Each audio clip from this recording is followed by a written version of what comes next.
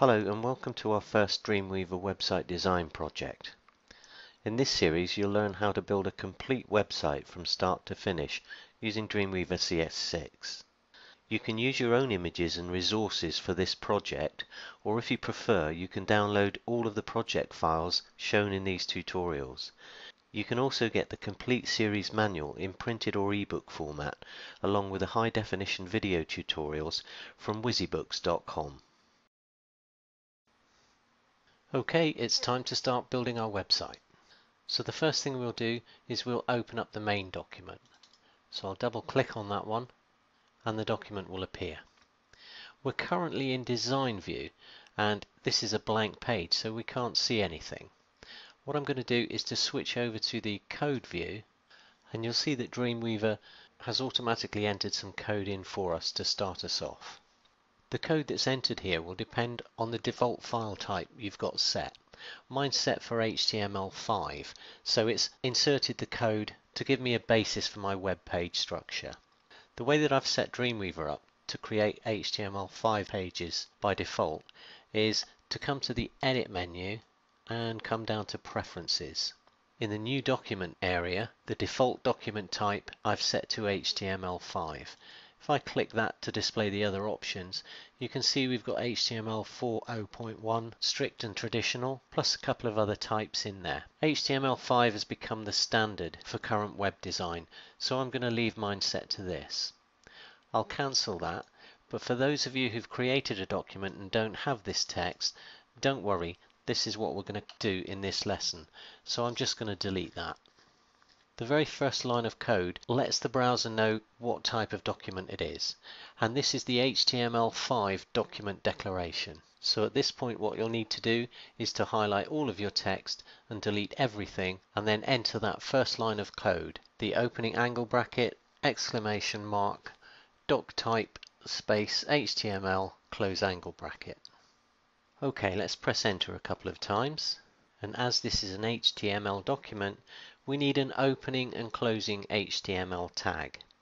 Now a tag is constructed with an open angle bracket or the less than symbol followed by the tag name, in this case HTML, and then a closing angle bracket or greater than sign.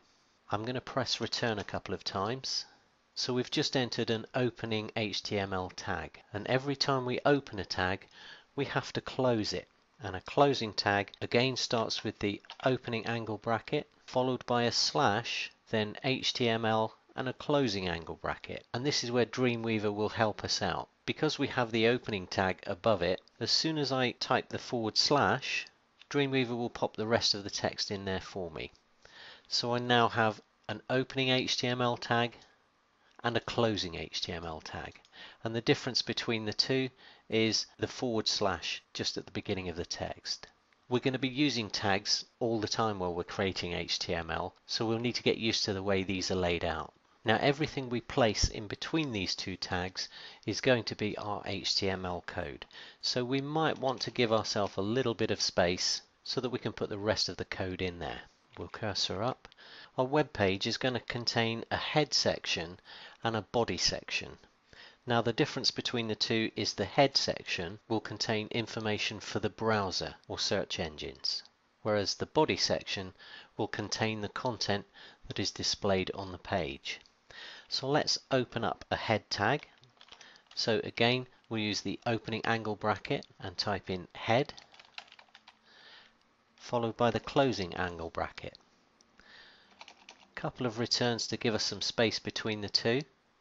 And now we'll close the head tag with an opening angle bracket and a forward slash, and the head section is now closed. So everything we place between the opening and closing head tag will be information used by the browser or search engines. Okay, underneath the closing head tag we'll open up a body tag.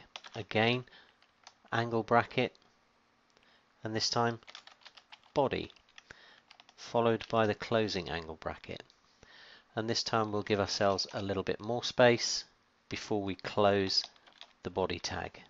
Now all web pages should have a title, And when I say title, I don't mean a title within the body that's going to be displayed on the page, but a title in the tab of the web page. Let me demonstrate what I mean. We're going to have an opening title tag, and we'll close the angle bracket, but this time we're going to stay on the same line, and we're going to type in the text for our title, and that's going to be John O'Dowd Photography. We've opened up a title tag, so now we need to close that title tag. And if I press the opening angle bracket followed by the /, Dreamweaver will finish off that closing tag for me. So let's see where this title appears. Up in the File Name tab, you'll notice that I've got a little asterisk next to the file name, and that signifies that this file has got changes that haven't yet been saved, and before I can preview it I'll need to save those changes. So I'll come up to File and Save. The asterisk disappears, signifying now that this file has been saved to disk. I'm going to preview this web page in my browser so that we can see where this title appears. I've got the web page open, so I'm just going to press F12, and what that will do is it will open up my web page. And here it is, a completely blank web page, but the title that we put in the head section has appeared here at the top of the screen on the Page tab, and search engines will use this title when it indexes our pages and displays it in search results. So I'll close that one down and come back to my HTML page.